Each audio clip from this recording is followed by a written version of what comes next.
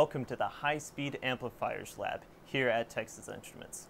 My name is Dwight Bird, Product Marketing Engineer for Successive Approximation Register Analog to Digital Converters, or SAR ADCs. Hi, and my name is Luke LaPointe, and I'm the Applications Engineer for High-Speed Amplifiers. Perfect. Thank you, Luke. What we want to be discussing with you today is a common problem with really high precision SAR ADCs, right around 16 to 18 bits. You have a fully differential front end. How do you drive that? How do you really get datasheet values out of it? So what we want to do with you today is calculate that correct fully differential amplifier that's needed to drive it, and figure out the RC low-pass filter values that you need to obtain. So first, what do you need from the ADS datasheet, or the ADC rather, datasheet? For this one, we use the ADS 8321. This is a 16-bit, very precise, high-speed SAR ADC. You need three important parameters: the resolution, the acquisition time, and the sample and holding capacitor value. After you obtain those values from the datasheet, you can put those in the design equations to get your preferred unity gain bandwidth needed from your fully differential amplifier, the maximum output referred to impedance for that amplifier, and finally, your RC low-pass filter values needed to select to drive your SAR ADC. Luke, is that all I need, or do I need anything else? You know, typically this would be all you would need, but if we're talking about really high performance, really high precision ADCs, you do need to consider some extra factors, these being noise and SNR specifically. In an amplifier, the noise is specified as input voltage noise and input current noise in nanovolts per root hertz. We have to do some work to convert this to dB so we can add it to the SNR of the ADC. The SFDR, however, is a little easier. It's given in the datasheet as harmonic distortion. And typically for a fully differential amplifier, the second HD2 is the highest spur that you're going to be dealing with. So once you have that, and of course the filter will also play into account, which we'll look at.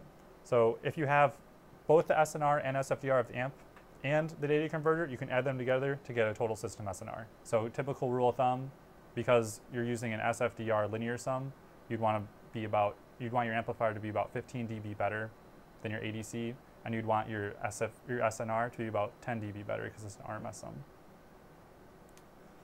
So one of the parameters that Dwight specified was the gain bandwidth, the unity gain bandwidth, and the minimum required is 4 megahertz. So when we're talking about low power, fully differential amplifiers, we can go down to, we have the THS 4531, which has a 35 megahertz of bandwidth.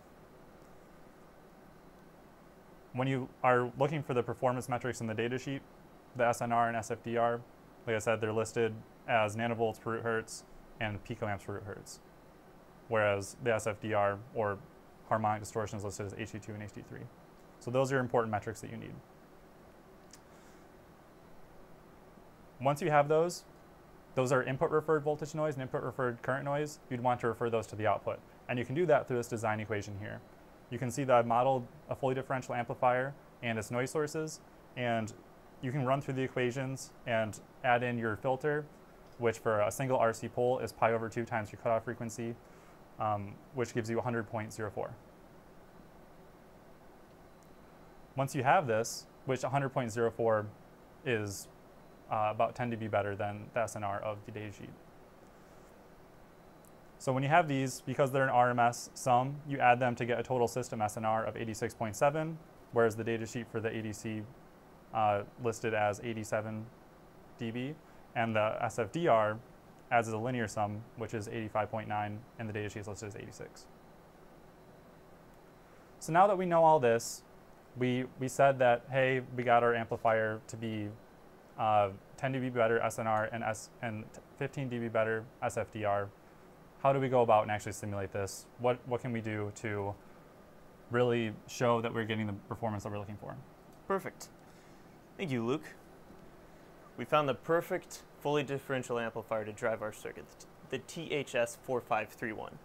Here we show the two EVMs. First off, the THS 4531 EVM is a fully differential amplifier running to the ADS 8321 EVM. Now, there are some onboard op amps which we bypass through this circuitry, so that's why you see two EVMs here.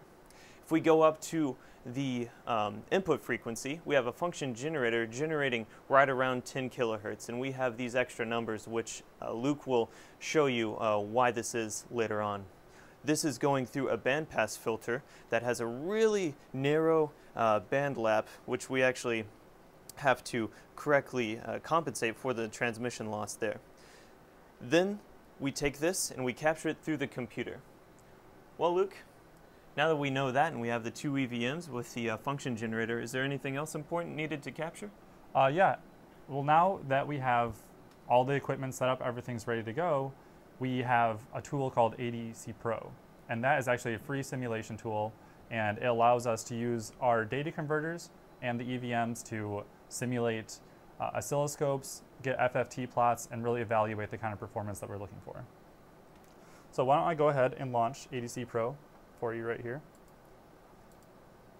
And you can see the interface. We have the ADS 8321 selected.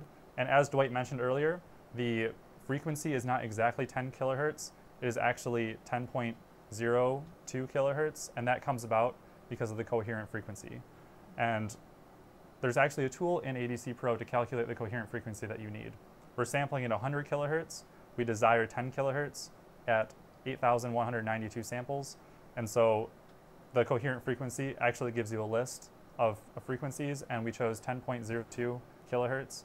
And because of that, and because of our narrow band pass filter, we actually have to compensate for the loss of that filter. And as we've done there, we've supplied the signal with a voltage, and we're measuring here on the oscilloscope, we're measuring the output of both the negative output and the positive output of the fully differential amplifier.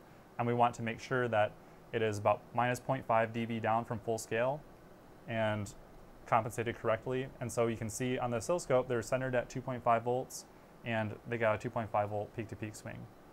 And this is actually correct. So in the time domain, everything looks good. Let's go back over to the frequency domain and see if we can get the kind of performance we looked for. So back into ADC Pro, if we take an acquisition here, we can see that our signal comes up clearly. It's at minus 0.5 dB full scale, which is what we expected. The SNR is 84.67. The THD is minus 98. The signal to noise ratio plus distortion is 84.48. And the signal, the SFDR is 98.9 dB. Overall, this is the kind of performance that we wanted to get, and the THS4531 has enabled us to drive this ADS 8321 converter.